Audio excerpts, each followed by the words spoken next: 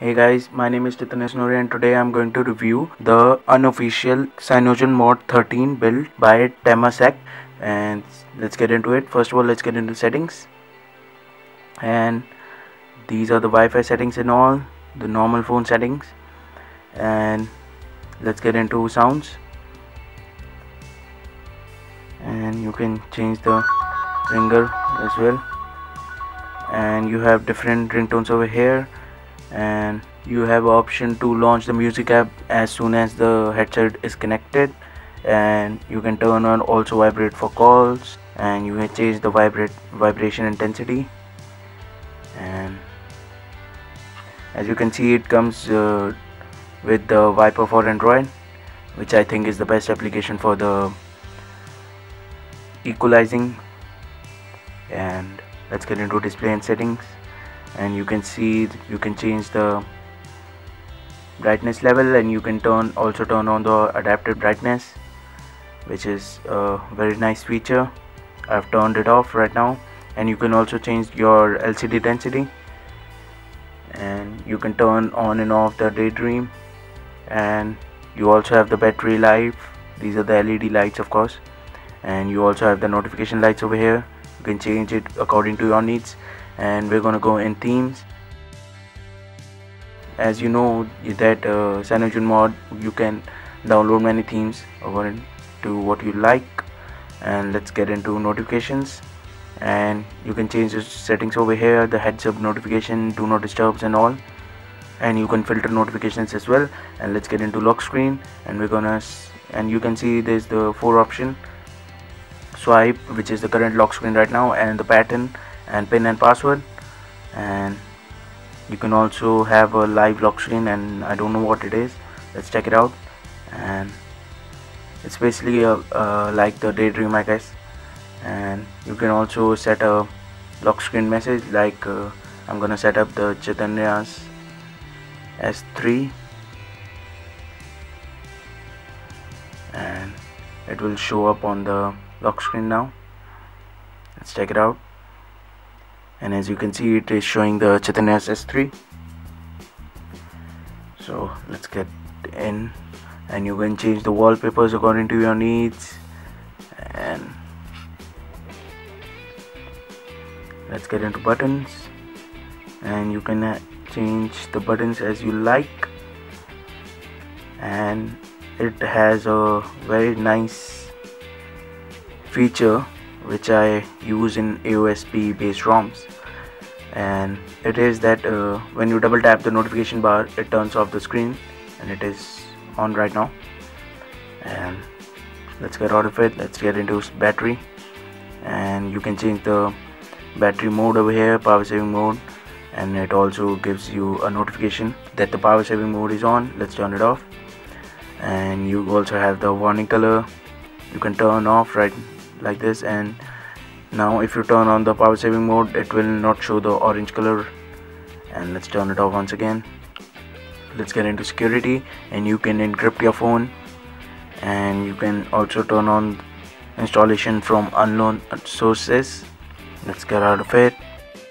Then you can set up the users as well. It has a guest mode, that is. And let's get into system profiles, and you can change the settings over here, what you like. Let's get into status bar, and you can see you can change the clock style as well. Now the clock is in the center left, and you can see you can also set it to hidden, put it in right, and you can also make the date shown. Let's turn it off, and you can change that as well. And you have many features over here. It is a very customizable ROM. You can also change the battery status style. Let's change it to text, and you can also change the battery bar. You can also change the temperature. So let's get out of it. And you can also have the carrier label. So as you can see, it has many different customizable features. So let's get into Temasek spare parts, and you can see more customizable features over here. And this ROM is very customizable, and you can add many accounts over here. according to your needs. And you can also turn on and off the location services. And let's get into date and time. There's nothing over here. Let's get into accessibilities, and you can have a magnification gestures over here as well. So this is how it works.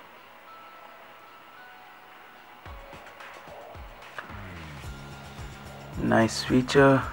And you can turn on large text, which I really don't need. And you also have a high contrast settings over here, and you can also turn on the color inversion. Very handy with the Samsung devices because of the AMOLED. Now these black pixels are turned off, so it may save some battery life, I guess. Let's get down once again, and as you can see that the candle is enforcing right now, and it shows everything related to your phone. Let's get out of it now. Let's get into status bar, and as you can see that now it is a nighttime notification bar. It is showing night time, and swiping down gives us many more options right over here. You can turn on and off the Wi-Fi settings, the Bluetooth, the SIM card, auto rotate, location services, and let's turn off the auto rotate. And you can also turn on the airplane mode. Let's get into apps, and it also comes with the audio effects. I really don't like this app. I like the Viper for Android, and it comes with the browser. It is the stock Android browser. And let's get into calculator, the stock Android calculator, the stock Android calendar, the stock Android camera, I guess. Okay, yes. And many settings over here. Well, it comes with the many settings over here, and you can change the picture size. I personally keep it to 6 megapixel in the I9300 because of the 16:9. And let's get into picture quality, and let's get into 100%. And you can also change the ISO right over here. I don't think it works. And you can change the exposure, which I think works. And you can also change the white balance. This camera is a little bit different than the stock Android, and you can also change to video camera mode, and you can also go into paranormal mode. Let's turn it off and delete that, and let's go back and let's get into clock. And this is the clock app, the stock Android clock app.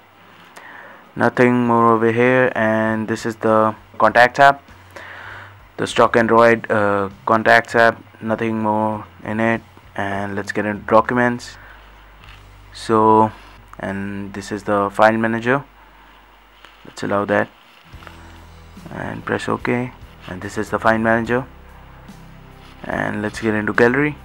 Right now my phone doesn't have a lot of pictures, just some of these pictures of Assassin's Creed Unity.